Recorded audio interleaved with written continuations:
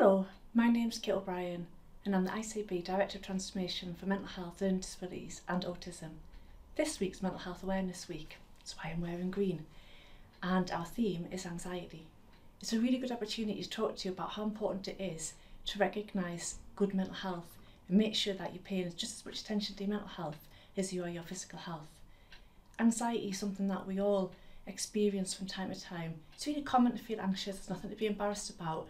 But when it starts to get you down or it preoccupies you or you find you're worrying unduly, it's time to get some extra help and support. So please, for Mental Health Awareness Week, think about your good mental health. Make sure you're getting help and support if you feel anxious, and look online for all the tips and tricks there are for managing anxiety and staying well. Thank you.